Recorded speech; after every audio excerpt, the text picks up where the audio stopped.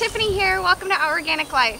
So today we are going to be drawing blood on Miss Annabelle here, my baby girl. This is our 8-year-old, actually 9-year-old this year, miniature Jersey cow.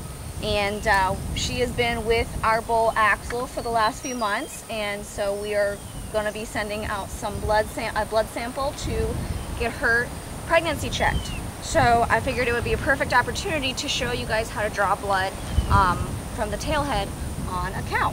So the things that you're going to need for this is you're going to need a lure lock syringe, and the specialty about this syringe is that you just literally twist the needle on and it locks in place. And then you are going to need 18 gauge needles, and then you are going to need a red top, the rubber top glass vial. And I went ahead and wrote her name down on here. Hopefully you're bred, baby. You won't have a baby. Hopefully you got a baby in there. We're gonna go ahead and get you checked, baby girl. All right, so the first thing you're gonna do is you're gonna take your needle and your syringe out, and of course just put them together. And you just twist it together and it's locked in place. Make sure it's good and tight.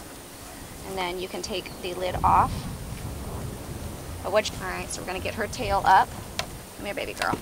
Good girl, good girl. All right, so we're gonna lift the tail up.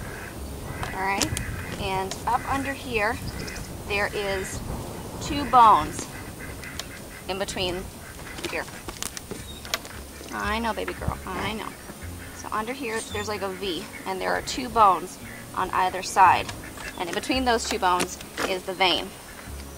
Okay, so we're gonna go ahead and clean the site.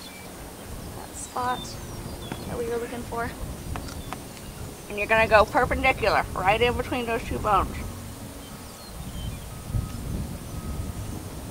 Good girl, good girl, good girl. Hold still. Easy, easy, easy, easy.